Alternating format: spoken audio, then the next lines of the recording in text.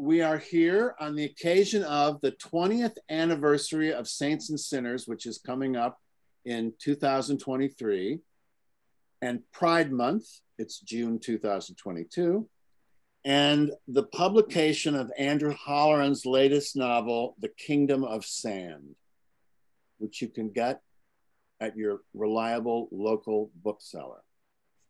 So Andrew, you're doing press these days for the book, and I'm going to join in asking you a few questions. We're going to talk about the book, but I have some other questions. I actually have 5 or 6 hours worth, so we'll just narrow them down.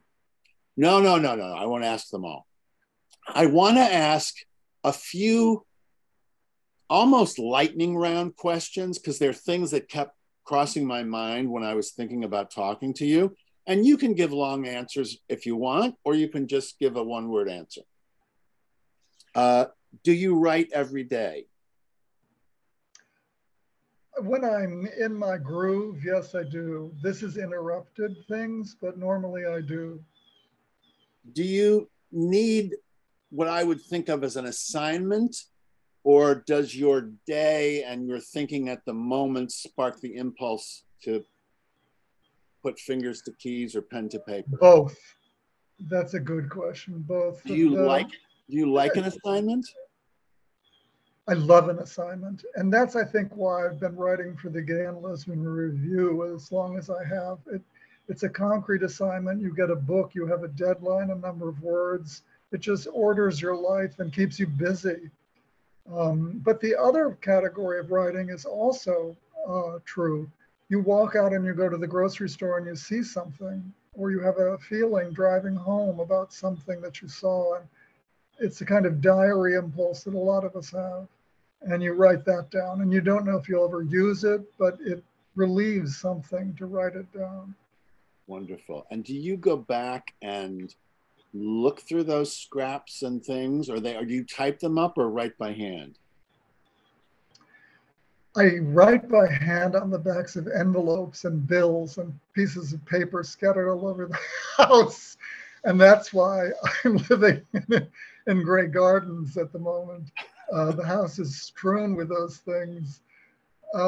If I type it into the computer, it's only if it's connected to a document that's already there that I think will add to it. But I don't open up a new document for a little squib of something I saw when the bag boy put my groceries in the shopping cart. Right. Do you carry a notebook? That's so funny. Do you carry a gun? I don't. I don't carry a notebook. You know, I believe in the unconscious a great deal. And I think that if something is going to be important to you, it will enter your unconscious and it will come up later when it's relevant. I think all writers do that. Not all of them. Edward Albee. Do you know anyone? Edward Albee was a big proponent of that, saying he would do all the rewriting in his head, and what would come, and he trusted that unconscious process. And no, I mean, I don't think he would consider it a secret, but John Guare carries a notebook, and then all of a sudden something pops into his head and he's writing in the notebook. Amazing. I was just about to ask you, do you know anyone who carries a notebook? You do. Well, okay. Well, it works for him. I think exactly whatever works. Do you keep a diary? I do, and it's been started and stopped in so many different places that I don't think I could put it together. And I don't even look at it much, but I do keep a diary. Isn't it odd? There are some things that can only go on a diary, and there are other things that are these impressions that I write about on the back of envelopes, and they're not the same thing. So what is it about a diary entry? It's generally more something happened that you want to record, whereas the other category of impression is just an impression, a look, a moment. And so the diary are things that wouldn't go into the fiction that per se. That's correct. Interesting. They're to Because relieve me of some kind of, why do we write in diaries? why, yes, and why do people keep notebooks? Part of the reason I ask is because there were quite a few times in the Kingdom of Sand where it felt almost like a diary, a recording of this time and this place and this period and the various incidents and relationships. And so I thought, oh, I wonder if this is, if there's any meshing. It's funny. Kingdom of Sand was written in the kind of controlled panic. I didn't have a structure really, and I didn't know how it was going to hang together. But at a certain point in writing, if you're lucky, everything starts to feed into the book you're working on. You can't go out of the house without something happening that you want to put in the book because your mind is so focused, I guess, on it. And you become like a little magpie. I'll use this and I'll use that. And that's what happened toward the end, writing that. And maybe that explains what you're talking about, that kind of multiplicity of impressions. Everything was honing in on the subject of death, really, at one point, and I couldn't stop it. And do you read reviews? I do not. I just don't have the nerve. It's two things: fear of reading something that is going to wound you deeply, and the other fear is of becoming too self-conscious about what you do. You know, I was always fascinated by Tennessee Williams' refusal to talk about what they now call his process, that you can read the memoirs, that whole book, and you'll not find one thing in it, if I'm correct, about how he wrote the plays, because he was so protective of that mystery. That's one reason not to read reviews. And he had other reasons he shouldn't have been reading reviews, but it's almost a cuff to his critics that he doesn't put anything about his process in there. And he even says, say that again. It's almost a little cuff to the critics that he doesn't put anything in about his process. Oh, you mean saying? Yeah, he says somewhere in the memoirs, well, that's not interesting. You want to know about my life. And he knows the critics would kill to know about the process. Well, yeah, and actually he's another one where the unconscious not only played a role in the writing, but, and I don't know you can hold his feet to the fire that he was true to this, but there are a lot of places where he'll say, what I'm getting at will be caught by the audience in moments and images. It's not a great theme I'm laying on top of them. He trusted the unconscious of the reader to absorb certain information. Huh. To not necessarily intellectualize it. So this, I have my first question here, which you kind of answered already, but I'm going to ask it anyway because it may relate to other work. Do you know we've talked for 10 minutes and I didn't mention Dancer from the Dance? Now I've spoiled it. Andrew wrote Dancer from the Dance, if you didn't know that. So when you're writing fiction, not only Kingdom of Sand, do you tend to think first in something, in stories, characters, or ideas? Which is another way of saying, do you have some sense where the novel is going, or do you just take off? I just read a review of James Patterson's new autobiography. James Patterson is the best-selling writer of all time. I mean, $800 million worth. And he said that what he tells people when they ask for advice in writing is outline, outline, outline. And I think that's probably very good advice, but I'm the opposite. I never outline, and it gets me in trouble.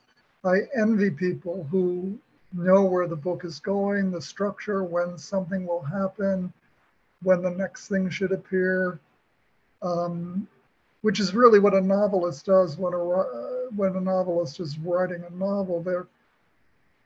They're planning something over a space and a period of time in which events are going to lead you along. And I just don't think like that. I don't know how I think, if I think at all about writing that way. But I envy my friends who do outline and do design their books. I think it would be comforting. You'd feel secure if you knew that. And have you ever You know, one of the things, back to Williams, can I go back to Williams? One of the things that amazed me in the John Guare biography, Mad Pilgrimage of the Flesh, was the fact that even at the point of writing Cat in a Hot Tin Roof, correct me if I'm wrong, but Williams would write scenes and then send them over to Elia Kazan, and he would say, can I use this? Shall we put this in? In other words, even Williams, I think, did not know always. That's quite true. Where things were going to fit. Yeah, and I think that in that process, for example, that's one little window into a longer process that went on with Cat for a couple years. And the biggest thing is that his initial play was a long one act, like Suddenly Last Summer, that he wanted to do with a smaller play. And his agent and Elia Kazan told him, no, you have to write the whole play. So he went back and started doing it. And that's where maybe some of that communication comes from. That's so interesting, because when I finally saw Cat live at a little theater in Gainesville, Florida, I was struck by the fact of how long the first act is. Is it not? It is. And the structure is it's kind of interesting. And now we have to get off Williams. And I'm also I have 3 comments here, which are probably violations of the interviewer's rules.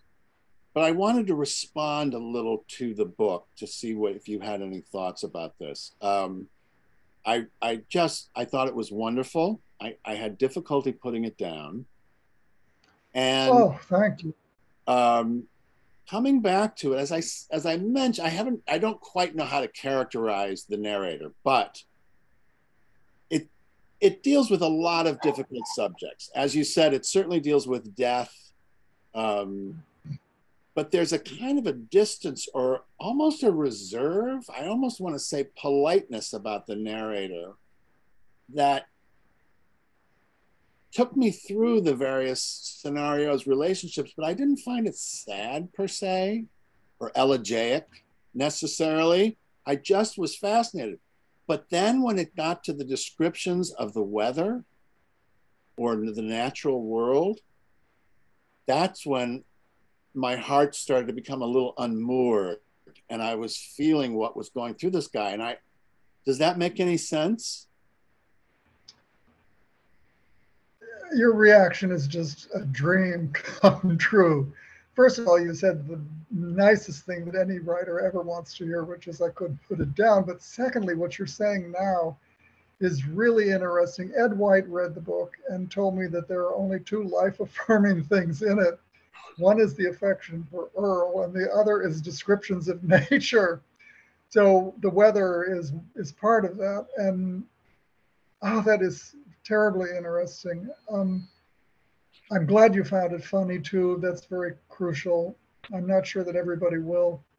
The funny part was to distance the narrator or the book itself from the sadness of the material.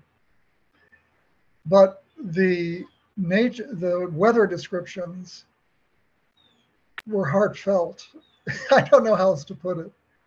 So that's just terribly interesting. great. I'm glad to hear it. And yes, did I say it already that was funny? I thought it's very playful in places, but in a low key, you see it, fine. You don't see it, the train's still moving. Do you know what I mean? As opposed, you can't I think witty is perhaps the best word, because if you tell somebody it's funny, they think, oh, that's a certain kind of laughing, but it isn't that. It's these observations, these calm observations. I mean, some are like a little more obvious than others. There's a certain point when the narrator is visiting Earl and they're watching movies, and there's been a question of the awareness of the handyman, to what extent he sees Earl as sees them as these elderly gay men.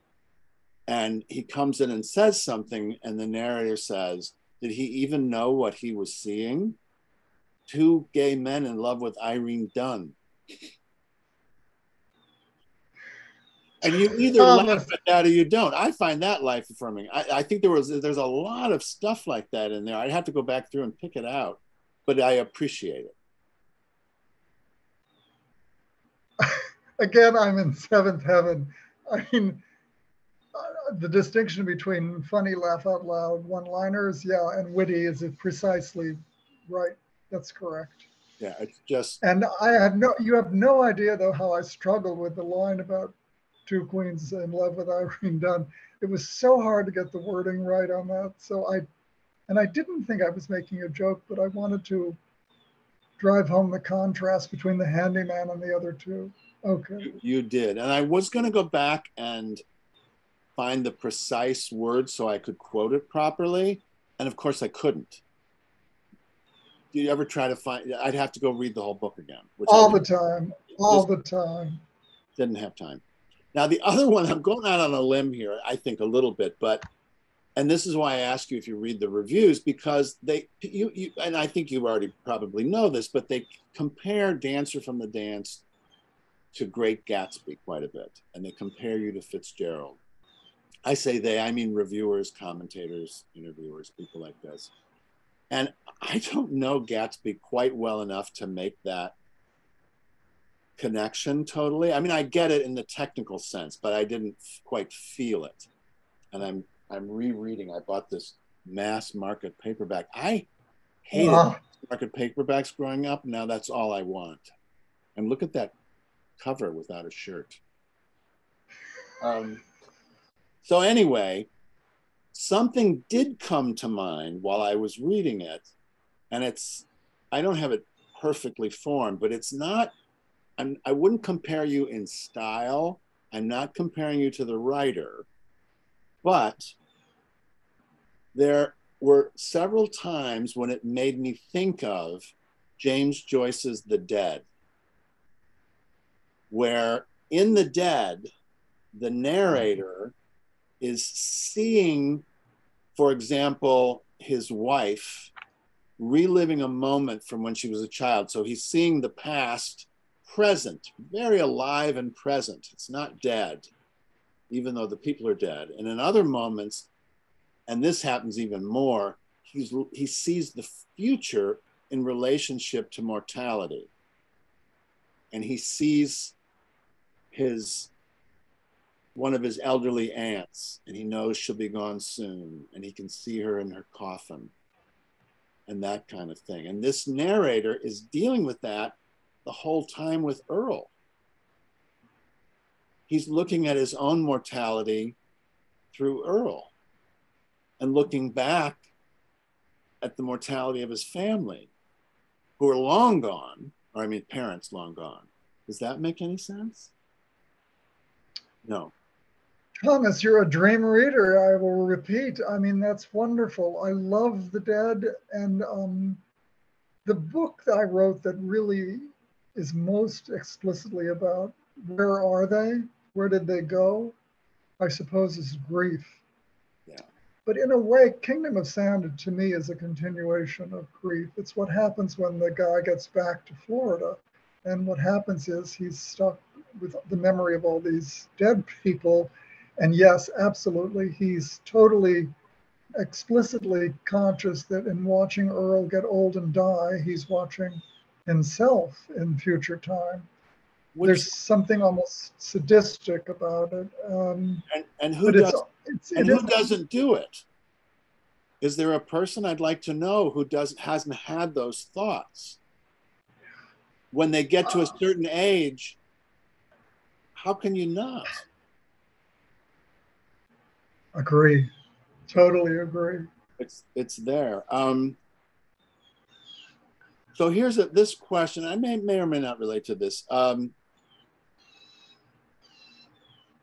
I expect it comes up at all these interviews, but to what extent do you feel we're seeing your life, and how fictionalized is it? I know it's fiction, but I also know there's corollaries to your life. And where do you stand on that, or how do you address it, or do you just let people think what they think? I think the last. You're asking about autofiction, really, which is what worried me about the book. I had to stop and put in things about the narrator that distinguish the narrator from me. I gave him a job in Washington, working for the old man who publishes books about vanished houses. What else did I do? Little things here and there that it was very important to me that the narrator of the book not be me, the author. And yet there was so much in that book that did come directly from me. I think of the writer Jeff Dyer, who wrote a book called Jeff in Venice, Death in Varanasi, about a guy over in India pursuing yoga. And it read to me exactly like real life. And he was asked in an interview about this, how much of his writing was his own life. And he said something along the lines of 98%, he said, but the 2% is where all the art lies. And I thought, that's about it. You know, as long as you have some separation, it's okay. But autofiction is a perilous thing, and it makes me nervous. That makes sense to me. I didn't feel that it was 100% you, and I appreciate that. It's fine to see the connections, but there's some kind of transformation of an author's feelings and life that goes into fiction that allows you to take it as itself. I think if it's too close to the author, then it's distracting. You're exactly right. I mean, Gatsby, one of my favorite books, has a narrator that is obviously constructed, Nick Carraway. He's hardly there, but he's witnessing everything, but it's obviously a character, and it gives you a distance. And Proust is the most amazing example of this. Proust wrote a 3,000-page whatever book in the I narrator. It's so close to his life, and yet at one point he says something along the lines of, I'll call myself Marcel, if that's what you would like. In other words, he never, ever gives the reader the impression that he's simply talking about his own life. It's all transformed. And God, it's really an achievement to do that. Anyway, so the I narrator is very, very tricky. Right. I mean, the first thing they teach you in writing school or MFA programs is that the I narrator must be a separate character from the author. Yeah. Well, and it happens all the times where they'll say, oh, that's his autobiographical novel or his autobiographical play or her autobiographical whatever. And most of the writers find some way to make some distance. And this is part of why the diary. But I ask myself, but I mean, I'm drawn to autobiographical writing, and yet I don't like autofiction. So what's the magical difference? That's what we're asking now, and I don't know the answer. It appears in the writing, that's that. This is a question that's sort of bleeds into what we're talking about. Well, there's an aphorism that, from me, from E.M. Forster, that applies to a lot for me. And it's, how can I tell you what I think till I see what I say?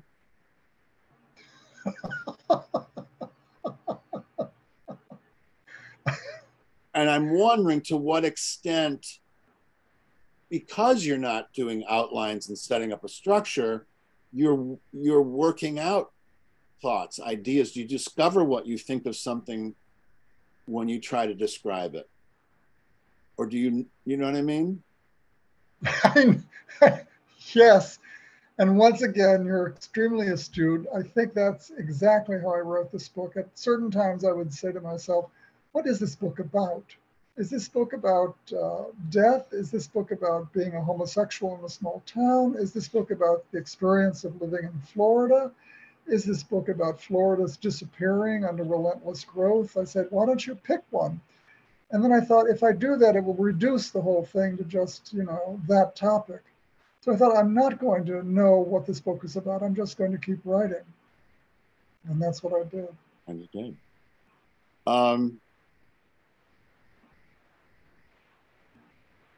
Another thought, and this is based on reviews. Unfortunately, you mentioned it at the top, is that, because everybody, there's nothing wrong with it, needs sort of a short, well, what's that book about? And the response has been death. The book's about death. And to some extent that's true, but something else kept popping up for me. And I wrote down notes. I don't usually write notes reading a book, but I did jot things down. He takes notes. And that is, for lack of a better word, aloneness. Being alone, loneliness, apartness, being single, being a recluse, lonely in a crowd, alone together. They're all in there. And all of them are relationships with other people. What do you mean? Well, you can't be alone if there's not somebody to be away from. You have to. That's true. That's true. And that's what I was following after a while with this narrator was, okay, well, there's this friend and they talk about this, and this friend, they saw each other at the porno theater, and this is the Earl relationship and the family relationship, and even letting the dead people in more than some of the living people. Or the relationship, which is what the death is about, with the CVS workers. Those are all, so it's not loneliness per se, although he's lonely at times. It's all these other alone states that are, at least in the book, I mean, you can just be alone, but in the book, they're relative to something else. They're relative to all the neighbors this guy knows have moved away. And who are these strangers? I'm going to stop complimenting you. Whenever you say something like this, I'm just going to say number 5. Number 5. Robert Farrell wrote a book called The Book about Florence, where he goes around with his gay friend Chase, and whenever something impresses them, Robert simply says number 5, and they don't have to explicate it. That's just so interesting. And I agree with it totally. It is relative to other people. And in the opening chapter of the book, when they're talking at lunch, it's explicitly about the Japanese concept of kodokushi, which is when somebody living with the other family members, or sometimes living alone, dies, and they're not discovered for several days because they have died so alone. And that's the narrator's horror. He doesn't want to have that. There's something about dying alone It is when really... when my grandmother was in her late 70s to mid 80s, I think she died at 86.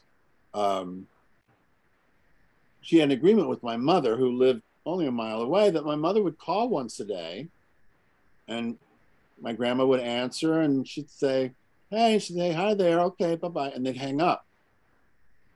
And it was because my grandmother was terrified that she'd die and nobody would find her right away. Oh, exactly. That's it. That's it.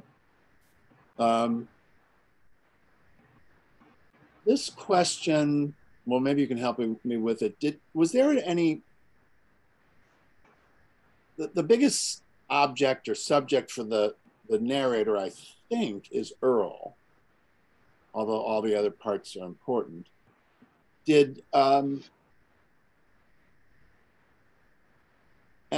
And the narrator kept a remove with Earl the way he kept a remove with all kinds of people.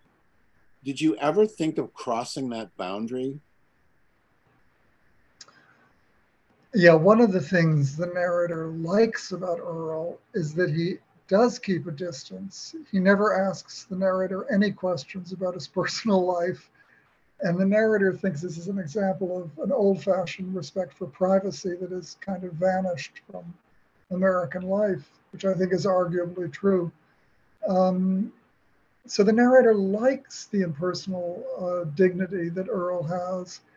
And when it came time to create a scene between them that would cross that boundary, I usually said no. I based Earl on a real person, and I thought, writing it, I will not put anything in this book that he didn't do or say, because to do that would just ruin the character. But there were moments in the final draft when I thought this has to be spoken. One of them is when they're in the kitchen and the narrator says to Earl, "Aren't you afraid of death?" And Earl says no. And then the narrator gives his speech about why death is so horrible. And that to me was a made up scene in which I broke my rule. And there were a couple of others that it seemed to me the scene just demanded speech rather than thought on the narrator's part. But it was very much part of Earl's character that he was reserved. Right, so they were in a match in some ways. They were a match. They were a match. Otherwise, they would not have been the friends they were. Yeah. They were, and then, of course, we don't know what Earl was thinking unless, I mean, we got some idea of what he was thinking by his behavior and certainly when he said things, but we did know about the narrators doing that thing of leaving people be or suddenly second guessing. Well, what did that mean? That lack of a phone call or not wanting to do something or falling asleep. The narrator was always reading him as opposed to communicating with him. You know what I mean? Okay, keep going with that. Like give me that. Taking cues based on his observations about Earl and Earl's behavior and what he knew of Earl, rather than saying, "Earl, what do you think?" That's true. That's true. And that the most shocking line. What? Go ahead. The most shocking line to me is when Earl, again in the kitchen, is looking out the window, and then he turns to the narrator and says, "I've been so happy in this house." Because until then, the narrator's friend Cal said, Earl is clinically depressed, and the narrators often wondered, how can a man be happy living alone with his dogs in a little town like this as a homosexual? So it shows that he knew nothing of Earl, really.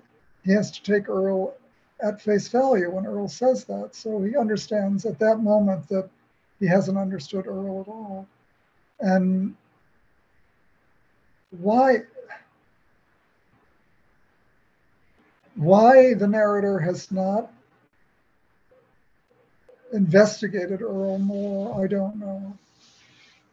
I guess because the reserve is a pleasure on both their sides. The narrator is always thinking about Earl when he walks by the house. He's wondering what he's watching on television. He goes down to the front door and he looks through to see what Earl is watching on television. He gets back from Washington, and the first thing he looks for are Earl's lights on. Is he up? Is he asleep? How is he?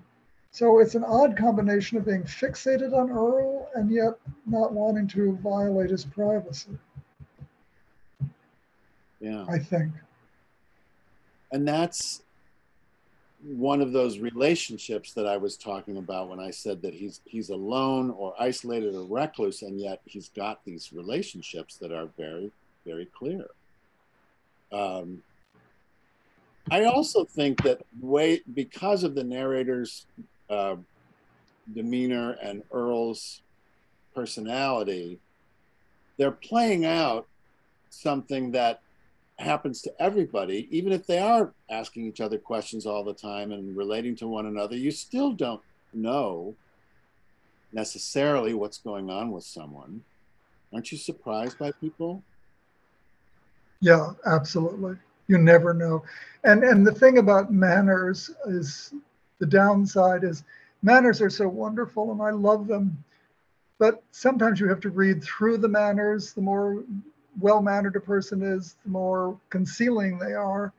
And it's like being, in the State Department trying to figure out what this latest statement from Russia meant. And that's true of the South, I think, too. I think the South puts a great emphasis on manners, and yet the gap between the manners and the reality, you have to be able to recognize that. Yeah, it isn't that there isn't courtesy everywhere to be found, and that there is an understatement everywhere to be found. But I've frequently thought of it as Southern understatement. There's a particular way of saying things but not saying them that feels sometimes unique to Southern writers. That's another aspect of it. So I guess I talked to you about to what extent, or tell me if this is a separate subject or we just covered it, but I did think a couple times, is the narrator going to do or say something that will change this from a friendship to something familial? Like doing an extra thing, caring for him in a way. And once the handyman comes along, he's off the hook. But was that ever a concern or a thought? Because the family relationship is the sister and her family and the dead family. And that's it. But Earl's has the potential to be family in a way that friends can be familial. But it never happens. Yeah, I think that's true. In fact, early on, the narrator says that he's looking forward to helping Earl. He was going to take out his garbage and do all the things he needs to have done. In return for Earl's taking care of him when he was sick that time and was living in his cottage with a cold, and Earl brought him the dinner on the tray, and he was so touched by that. And then the handyman appears, and he realizes Earl is so old-fashioned, he's not going to depend on narrator. He's going to take care of it himself. And so that distances him from doing that. And he becomes jealous of the handyman for that reason. That's a huge issue in growing old, is the fear of being dependent and on whom you can be dependent. Who's going to drive you to the hospital? Who's going to discover the body? These are very practical questions. You can't get a cataract operation. You can't get any kind of operation without having someone pick you up. The hospital won't release you. So it's very practical. And the narrator's trips to the airport. Again, totally practical need. Oh, perfect example. The narrator can live in Florida in this town only because he can get out periodically. And to get out, he has to fly. And to fly, he has to get to the airport. So you need somebody. As a friend of me recently said to me, you need someone to drive you to your colonoscopy. You do. And also, when are you in, and again, these questions, people can always have these questions, but I feel like the portrait you've painted of the isolated narrator and Earl makes more of the question of, when are you imposing on somebody? When are you asking too much? When are you relying on somebody you don't want to rely on? How do you navigate? And when do you have the choice? And when do you have the choice? Yeah. Yeah. Let me see here. I have a whole, you know what? I think I want to just shift a little bit for a second and ask you about Saints and Sinners and your relationship to it. When did you first start going, if you remember? And why do you keep going? Because you go. If you get there, you're a question there. I might ask. What? You might ask me as well, I know. But why do you keep going to Saints and Sinners? Okay. Well, Saints and Sinners to me is like a dream come true. And it's what's not to like about Saints and Sinners? You're in New Orleans, you're in that wonderful hotel, you're going to these panels, and now it's combined with the Tennessee Williams. You can go to hear John Lahr talk about his biography and wonderful stuff. It's just, it's my idea of heaven. But as to how I first went and when, I can't remember. But once you go, it becomes a family thing almost. You start seeing the same people the way you and I see each other. And yet there's always going to be somebody new speaking. So you're going to hear something you haven't heard before. And it's just a wonderful, wonderful resource. I wish more people knew about it. And I mean, for gay writers, it's particularly important, I'd say. Even though there are other festivals now in Provincetown and Key West and wherever. Are there other LGBTQ writers conferences? I realized the minute I said that I'm fudging. There are Tennessee Williams festivals more than. Oh, Williams. Yeah, there are Williams festivals. And there's a lesbian publishing weekend in Provincetown in the fall. And there's one in Palm Springs. I can't remember the exact. Is there? Yeah. And lesbian. I know that, they do have speakers and they do have panels and they do have conferences. I've known people who've been on them. And so that's a network that overlaps with Saints and Sinners. But as far as I know, it's unique. Saints and Sinners. Yeah. Yeah. Yeah. And you really are a star when you're there. And that's the reason I wanted to know why you keep going back. I mean, a star in the sense of a respected, successful writer who's there regularly. I go back, I guess, because I'm an audience member who loves the stuff they do. And I don't think of myself as anything else, really. I just want to, what's the best panel at 11 o'clock? I'm going. Your curiosity is infinite. It's something I've long noticed about you. So that makes total sense. I'm always asking you questions, in fact. Yeah. Okay. And I'm always answering whether I know or not. So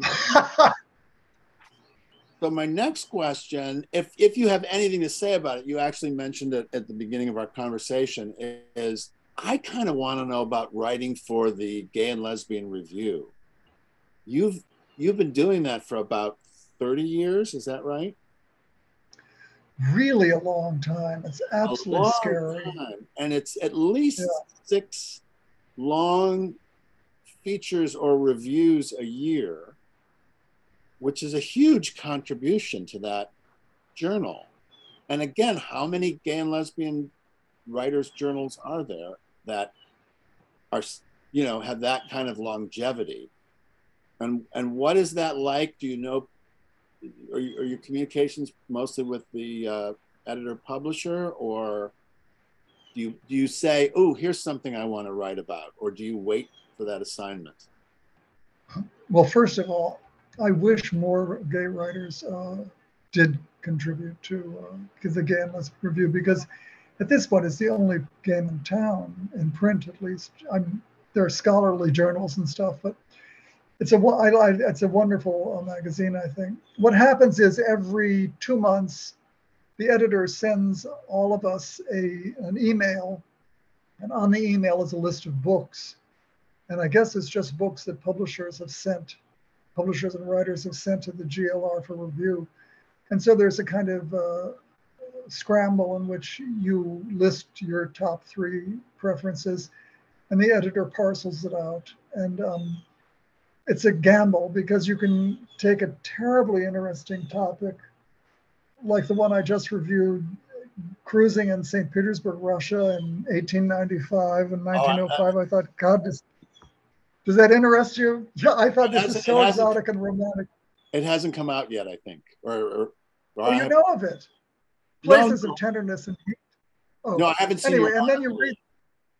And then you read the book, and it's written in this academic queer theory prose that takes all the. So, and the opposite can happen. You can see an academic title that sounds dull, and it's fascinating. So it's a gamble. You never know what you're going to get until you get the book. I don't keep them all. But it's a way to keep reading. It's a way to keep reading is the main reason I do it. Yeah, I don't keep them all, but I just ran across one where you're talking about a biography of Randy Shilts. And I just want to read the book. Do you know what? Oh, that's good. You know what happened to me? I'm trying to downsize. I keep an apartment in Washington, and I'm not there much. And I tell myself I've got to get rid of it. So last time I went up and I said, start getting rid. And I started moving the books around. And I found this huge stack of GLRs that I really have to throw out. And instead I sat down and started reading articles in it and made no progress at all as the downsizing. I'll tell you, I don't know if this will help or not, because I'm the same way. I need to keep things moving and really get, tick-tock. Speaking of Kingdom of Sand, you don't want to leave a mess. And the Gay and Lesbian, G and LR, the great thing is if you're a subscriber, the website is extremely thorough, and you can search for terms, topics, subjects, books, and the reviews are all there. Oh, that's good to know. I rarely use the website. But that way, outgo it's important to read them. And, I love just getting the journal in the mail and reading it, but you don't have to keep it, because if you do want to get, because I had that, I'm a rainy day hoarder. Oh, I'll get to that. Well, I see. So you like that feature, that the digital is totally accessible. Yeah, that's how I felt with the stack in Washington 2 months ago. I was reading issues from 2006, 2009, and I thought, this is good stuff. How can I throw this out? That's the downside. Well, there you have it. Okay. What have you been reading lately? Would you mind sharing with us? Can you think of whether you had to review it or not? Yes, I'd love to. There's a book that they didn't want to review because they thought it was too gossipy. And I said, send it anyway. And I've read it twice now. I'm just finishing the second time. It's a book called Capote's Women by Lawrence Leamer. And it's about the Swans, Gloria Guinness and Babe Paley and Slim Keith and Lee Radziwill and all of those women that he was going to write about in his novel Answered Prayers. And he never finished Answered Prayers. Instead, he published two excerpts in Esquire that were so scrofulous and salacious that most of the Swans never spoke to him again. And it caused him really to start a downward spiral into drinking and drugs that he never recovered from. It killed him in a way, the ostracism. So the question is, in my mind, why couldn't Capote write Answered Prayers, since he had always thought it was going to be his magnum opus?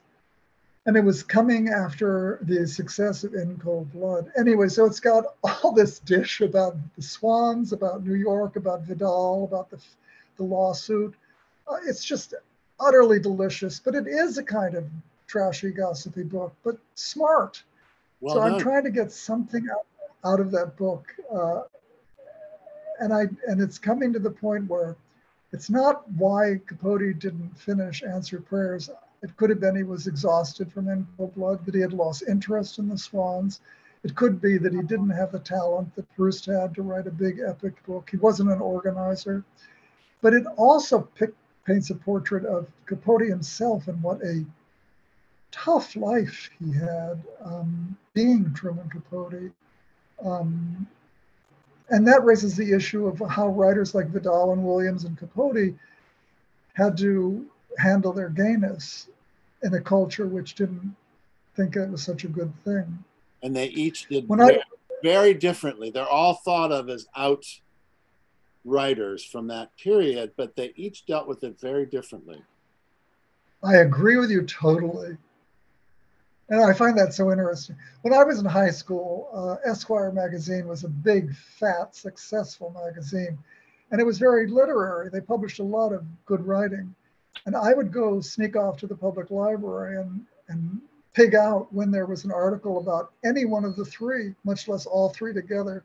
And Esquire published a lot by and about those men. And they were I didn't know I was gay, didn't know the word, but they were the icons of a life that I was drawn to. Interesting. Do you remember there were quite a few one-acts by Williams published in Esquire? Every other. Were there really? Yeah. Yeah, I can see that. Yeah. I don't know if I can see that. Are you a television watcher much? No, that's one of the things about Kingdom of Sand. Earl watches tons of TV, and the narrator has disconnected his TV. Yeah. Well, he just reads. Yeah, you're a good reader. I don't. I watch to reruns and things, but there's and I probably don't subscribe to the right a but the producer Ryan Murphy has begun sort of loose series of famous feuds. And the first one he did was Joan Crawford and Betty Davis, which I didn't see. And or partnerships, maybe. I feel like this one about Bob Fosse and Gwen Verdon was in that series. Anyway, they're doing one about Capote and all those women. Oh, you're kidding. And I wonder. I'll bet it's based. I'll bet that book is involved. I'll bet it is based on that. Oh, Thomas, that makes total sense to me. Ryan Murphy has a good eye for this kind of stuff. It makes perfect sense that you have only to Google to find out, I think. I will. Can you imagine Jesus saying that to his disciples? You have only to Google. Okay, let's stop. Anyway, boy, he has an eye for material, and it's fabulous material. I mean, you find out things about the fact that Jackie Onassis left nothing to Lee Radziwill in her will. Not a vase, not a lamp, as Leamer puts it. That also Jackie O drove Lee to her first Alcoholics Anonymous meeting in East Hampton and sat out in the car waiting for her. I mean, little things like this, the viciousness and the brutality of the way the husbands treated the women was just staggering. Most of them were just total egomaniacs and womanizers, and they make gay men look chaste, these people did. The husband stealing and the husband hunting and the affairs, Pamela Harriman, let me not go on. Well, and they're already in a whole different orbit. Different because of the wealth, but it sounds like you're having a lot of the same husband-wife, male-female relationships in their language that were going on in the suburbs and in working class and everywhere else. They were doing their version of it. Yes, but it was totally altered by the scale of the wealth and this desire to be chic. One of the things the book says, really, almost inadvertently, no, it makes a point. the 60s is what destroyed that world. It was the idea of chic, of the international best dressed list, of all that, belonged to another kind of the United States, the 50s. The minute the 60s came in, those women knew that they were being shoved aside. They were no longer the last word in chic. You know, the thing was to come in sandals with beads and a tie-dyed T-shirt. That was what a... Well, oh, I just love all this stuff. Weren't the parties that they threw, that black party was the 60s, but also weren't there efforts in the 70s to maintain that? By those people or different people? Yeah, throwing society parties and or maybe they branched out like to Studio 54, some of them. You know, I don't know. One of the hilarious things in the book is Joanna Capote died at Joanna Carson's house in Los Angeles. She was an ex-wife of of Johnny Carson, excuse me. It's a very poignant scene, but then it's followed by a comic scene in which Joanna Carson is driving around Los Angeles with an urn containing partly Truman's ashes and partly those of her last dog. And she wants to deposit them in a crematorium, and they go to, I forget which cemetery, and they're all full. But then they show her a wall in which the attendant points out that Peter Lawford's niche has not been paid for. The Kennedys have stopped paying for it. And so she takes that niche and puts Truman and the dog in that one, and they scatter Peter Lawford, I think, at the ocean. But it's right out of The Loved One. And is the name of the dog with Truman's name on the? I don't know. I don't know. But Joanna Carson gave a party after Truman died, modeled on a black and white party, thinking she would be mobbed, and nobody came. I'm sure. Now, is the author of this book Lawrence Leamer? Leamer. Yes. He's written tons of books. Tracy Cunningham Googled it. I see here in the chat, and the Ryan Murphy project is based on that book. I mean, how else do we discover these things? I did not know this. It makes total sense to me. Total sense. Thank you, Tracy. Do you like his stuff? Have you watched any of it? I know of these shows that I'm missing. I've only seen YouTube clips. It looks good to me. The American Horror Stories got a little too much for me. I did watch that Nurse Ratched, which is so violent and so dark and kind of hard not to watch. It's yeah, I don't. How do you do it? Because you keep up with theater, you keep up with TV, and you keep up with books. It's a lot. Okay, moving right along. I don't know if I keep up that much with books. Here's a question for you. And again, this is something that I have, and I'm wondering, do you have some variation on it?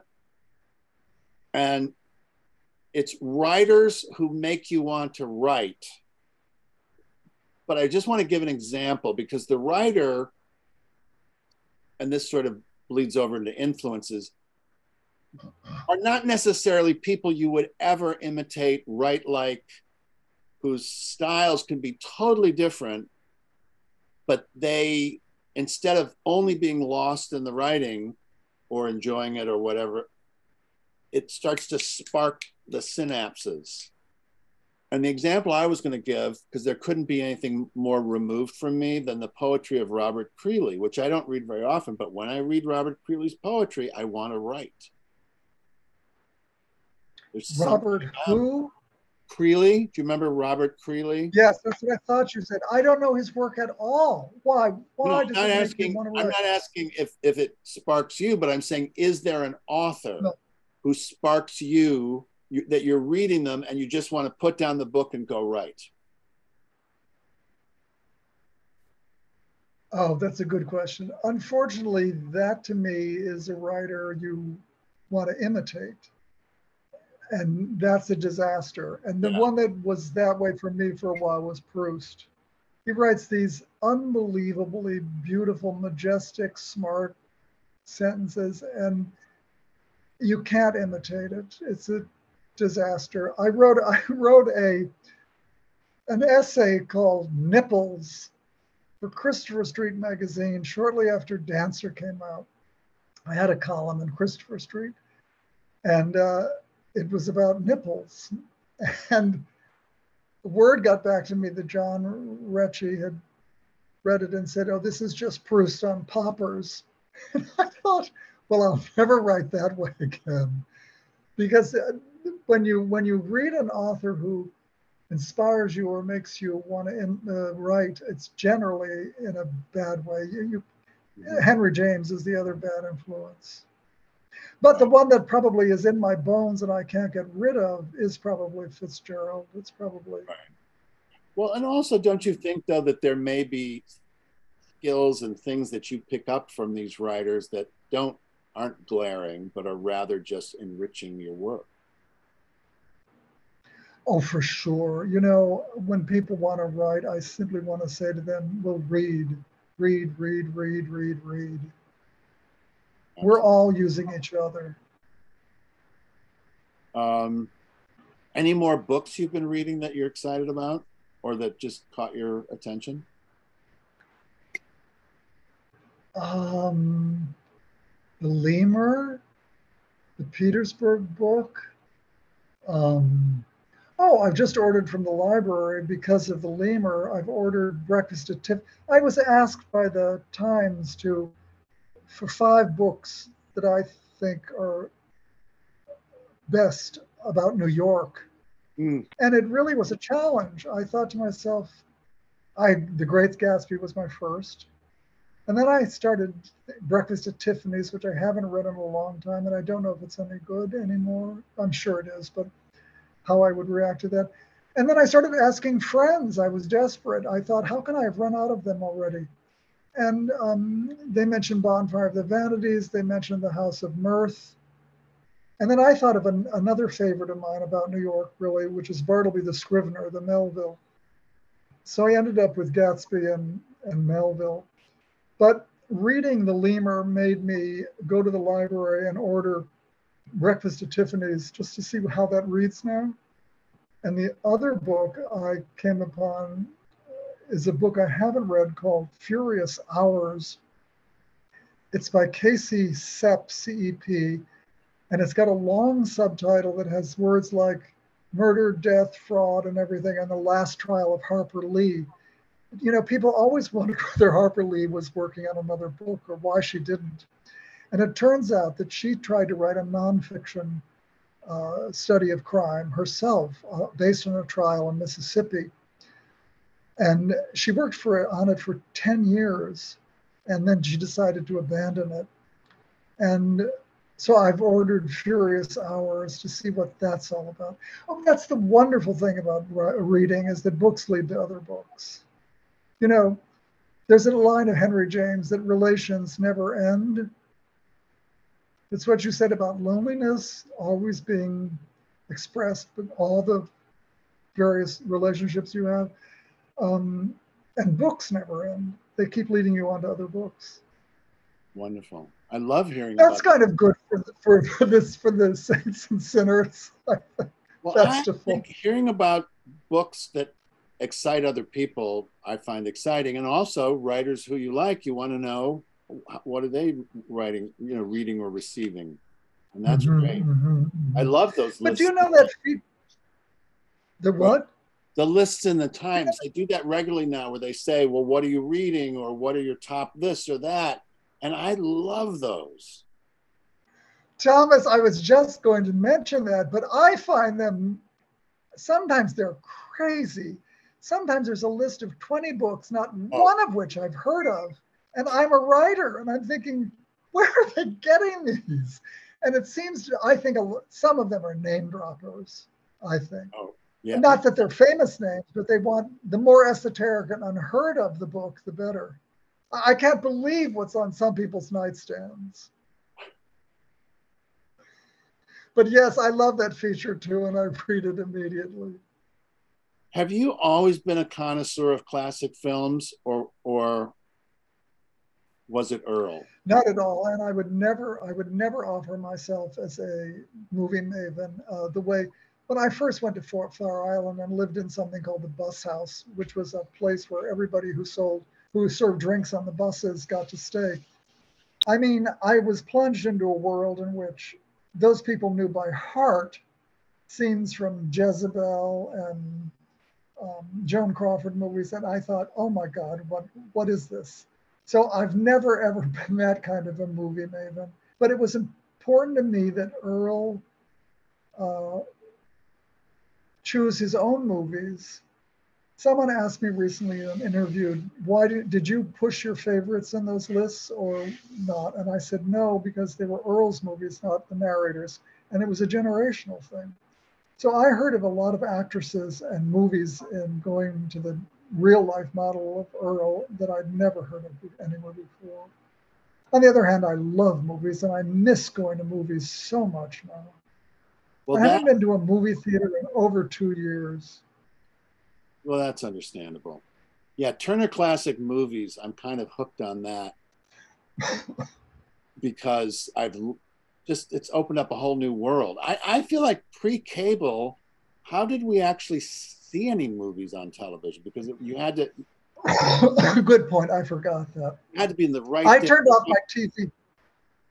I turned off my TV 30 years ago because of Turner Classic Movies. I was working on a novel. It was lunchtime. I got my lunch. I went into the den. I turned on the TV. I think it was The Little Foxes or something. It was some Bette Davis movie. I thought, you really have to make a decision here. You're either going to go back on the porch and try to write a novel, or you're going to watch the rest of this movie.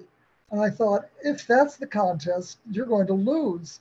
So I disconnected the cable. I never watched movies on TV again. A wise decision. Turner Classic Movies is incredible. Yeah, they're a repository. They're a Library of Congress kind of thing. Yeah. They certainly are. Well, I think we'll wrap up this conversation for now. We have to wrap it up, Doll. It's been an hour and a half. I just looked. Well, hour and 10, but that was wonderful. That was wonderful. Perfect length. And I just realized when I'll see you next is at Saints and Sinners. Right? Which is not that far away. Yeah. Well, God knows. Well, assuming that we're not having some horrible surge, things seem to be, I mean, you're in the land of the maskless and infected in Florida, but assuming that it's calmed down by March, let's hope it's calming down. Oh, I agree with you totally. Yeah. I agree with you. Well, are you traveling freely now? If I had traveling freely? If I had somewhere to go, yeah. Thank you so much, Andrew. And I'll see you in March. Okay. Thank you, Thomas. Thank you, Tracy.